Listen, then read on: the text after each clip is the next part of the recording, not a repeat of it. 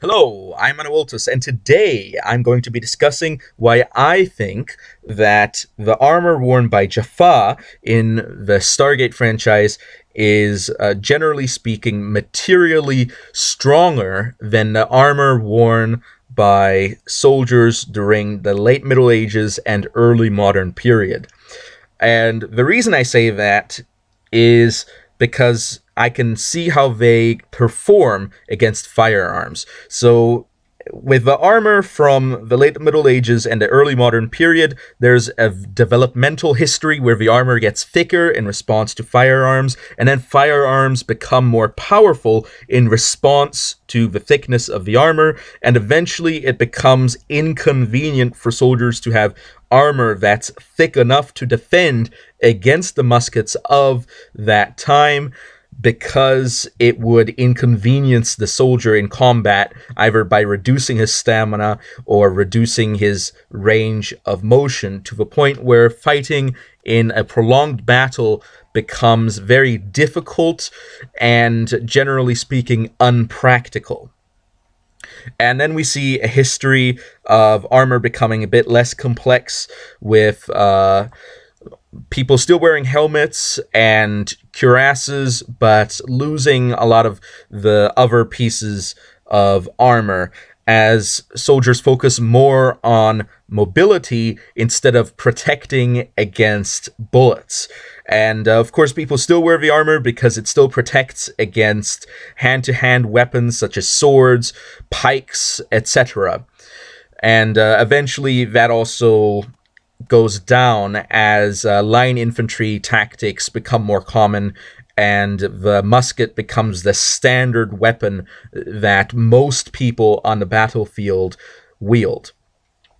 Now, that being said, that really puts the limit to the strength of a plate harness to the level of, I'll be generous and say, a 17th century musket. Now, of course, by the 17th century, plate harnesses had become a lot less common, and they were still used in the 17th century, but it is for certain that in the 17th century, the muskets that the soldiers used were capable of penetrating plate.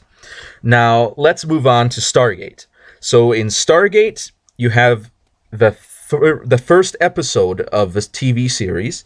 The Goa'uld come through the Stargate, specifically its Apophis and some Jaffa that are employed to him, or to be more exact, they're his servants, I guess, or his soldiers. Well, there's a number of different ways to analyze that relationship, but it's Apophis and his Jaffa come in, and they're wearing this armor, and the soldiers that are protecting this Stargate, they weren't expecting anybody to come through it, and they fire on them with their M16s, and we see that a lot of the bullets just bounce off, and some of the Jaffa are completely unharmed.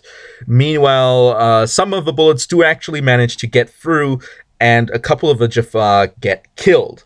So then later on, as the series progresses, we see that happening a lot less frequently. And by a lot less frequently, I'm talking about the bullet repelling power of the armor.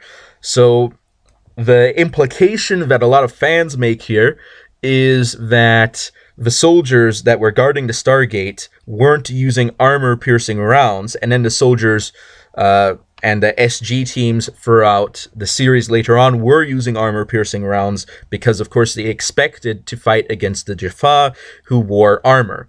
Now, of course, the power scaling is very evident here.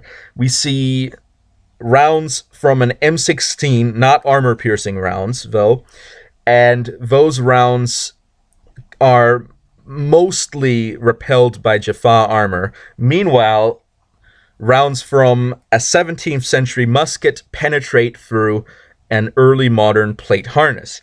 So that indicates to me that the armor worn by the Jaffa in Stargate is most certainly composed of a tougher material than the steel that was being used by soldiers in the early modern period.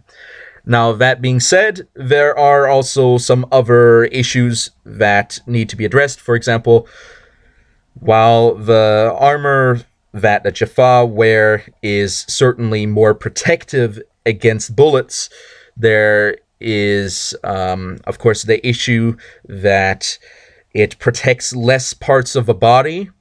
So in that sense, the plate harness has that beaten, since the plate harness protects the entire body and doesn't leave as many openings. Now, that being said, the serpent guards do have their helmets, so that's something to be noted as well. And in addition to that, the Jaffa armor has, because it protects less parts of the body, it also has a freer range of motion, which would give an advantage in certain types of combat as well. So I think that's all I really wanted to say on the issue. If anybody out there disagrees with me, has some scientific facts to bring, or would like to give me a topic for a future video, or would even like to collaborate with me in making a future video, please do say so in the comments below, and I'll see if I can address whatever issue you're bringing up. So anyway, thank you all for watching, and I will be seeing you all next time on Awiltus over and out.